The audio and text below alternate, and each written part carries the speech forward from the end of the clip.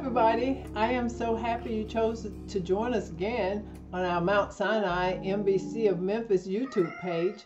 We are so happy that you chose to join us again. Let us pray.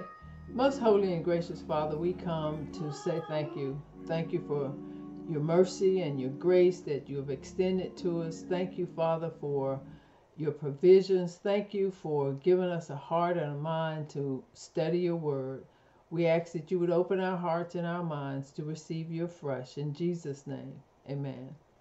So we are still on our article number 13, a gospel church. And our author writes, we believe that a visible church of Christ is a congregation of baptized believers associated by a covenant in the faith and fellowship of the gospel, observing the ordinances of Christ, governed by his laws, and exercising the gifts, rights, and privileges invested in them by his word. That its only scriptural officers are bishops, pastors, deacons, whose qualifications, claims, and duties are defined in the epistle to Timothy and Titus. And so our scripture, it's coming from 1 Corinthians, the first chapter, verses 1 through 13. And if you recall, in previous lessons, I've read the entirety of those scriptures, but today we will read verses 7 through 9 out of the NIV version. That's 1 Corinthians, the first chapter, verses 7 through 9, the NIV version. And it reads, therefore, you do not lack any spiritual gifts as you eagerly wait for our Lord Jesus Christ to be revealed. He will keep you strong to the end so that you will be blameless on the day of our Lord Jesus Christ. God, who has called you into fellowship with his Son, Jesus Christ, our Lord, is faithful. And so, as we have stated in previous lessons, the church at Corinth had many issues that Paul needed to address, but he does not start his letter with those issues. Instead, he reminds them of who they are in Christ. He confirms their faith and their calling and lets them know that he always thanked God for them. Can you imagine the difference in our relationships when addressing a problem, if we began on a positive note instead of coming out ready to chop a person down, ready to let them know that they've messed up and how wrong or no good they are? Would you agree that the average person already know that they fall short of the glory of God? And they really don't need anyone reminding them of that. I think most of us start in a knockdown state, and we really don't need anybody to take us a notch or two down even more. We are there already. So the church knew that they were acting badly. They knew that there was a gap between what they had been taught and how they were acting. That was the reason they had written to Paul with a list of questions that they needed instructions on. And Paul, by the grace that had been given to him, knew that it was not profitable to start the letter by knocking them down even further. So he starts the letter by building them up, letting them know that they were elect people, set apart for God's use. They were enriched people and established people.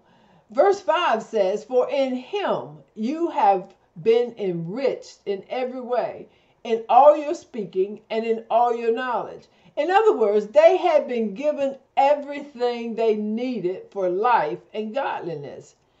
And based on that fact, in verse 7, he says, therefore, you do not lack any spiritual gift as you eagerly wait for our Lord Jesus Christ to be revealed. They had all the spiritual gifts needed for that current time. They lacked nothing. They experienced the favor of God in every area of their life. They were blessed with all the gifts and the blessings of God's Spirit.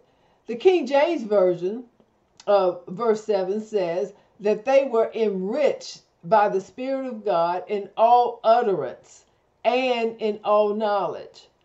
Utterance means anything to do with speech. That would include gifts such as prophecy and teachings and tongues, and whatever kind of speech needed to praise God and do witness for Christ. They were enriched with it. They were also enriched with the gifts of all knowledge, which is the spiritual gifts of understanding all spiritual truth and doctrine. So they were highly enriched. They had it all. It means that by God's grace, they were given an unusual awareness into the nature of God. They understood the gospel and the role it played in the life of a believer.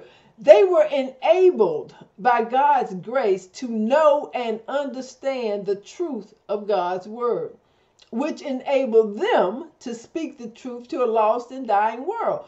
But they were acting badly.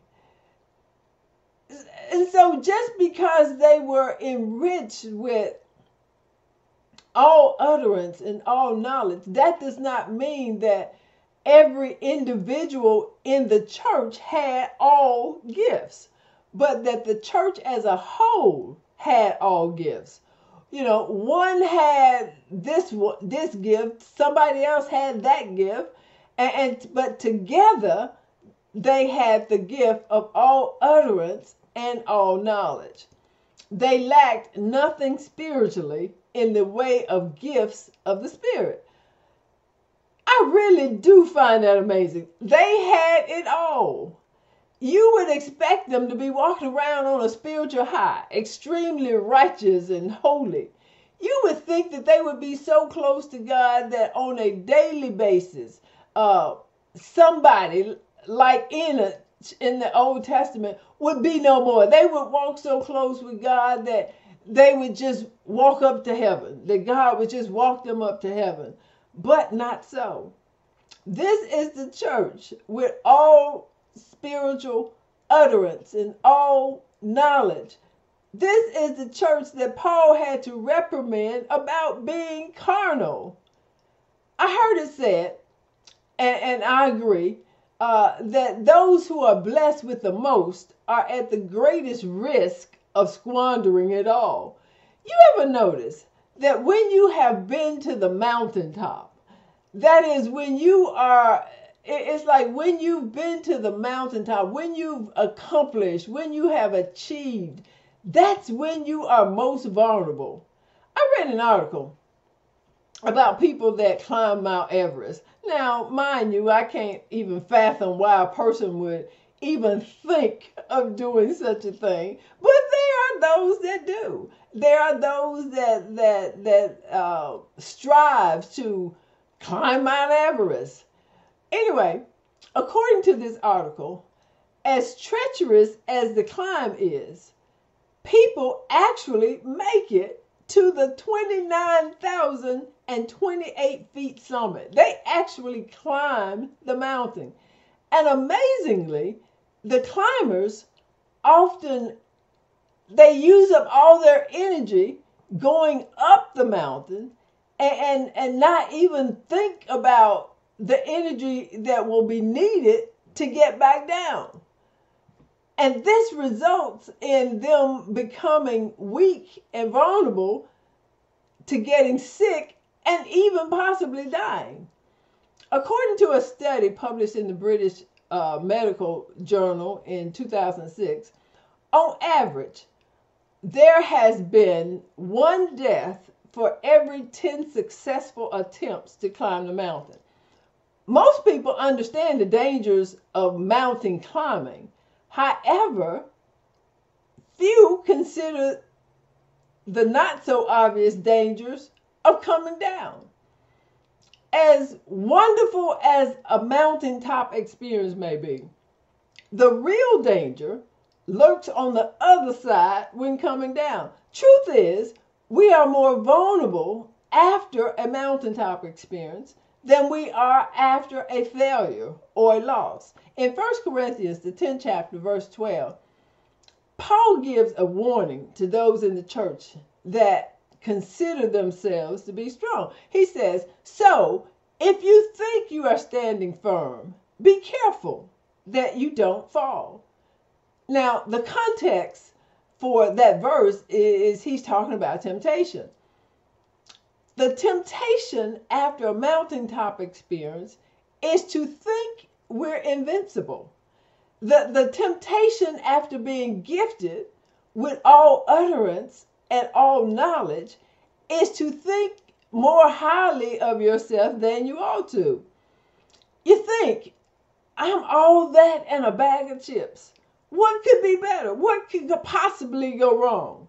And the reality is that anything and everything could go wrong. Such was the chaos in the church at Corinth. Mountaintop experiences are awesome. We love them. We like to have them. But we must be prepared for the coming down. You know, have you ever gone up a mountain? It's like when you go up a mountain, you are expending energy going up. And then when you come down, it's like it takes more traction to come down, because if you're not careful, you know, coming down the mountain, you can tend to go too fast and use more energy, more breath. Your heartbeat may go stronger because it takes a lot to come down. And most times we're just so happy that we made it up that we don't consider the coming down, the energy needed in coming down. Paul said we are to covet earnestly the best gifts, and we are to desire spiritual gifts. But remember that possessing the gifts of the Spirit does not mean that we are strong in the Lord. Just as it takes preparation to come down from the mountaintop and to become acutely aware of our own vulnerability, so it is when you've been gifted with spiritual gifts.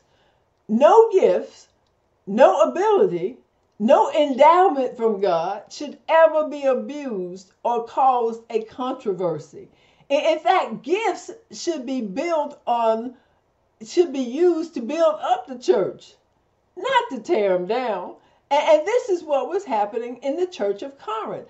They had all utterance and all knowledge, and yet the church was in chaos. The gifts were to build up the church. It was not to tear down the church. Well, that's all I have for today. Be sure to join us next time as we continue our study of a gospel church. And until next time, stay safe, be blessed, and bye-bye.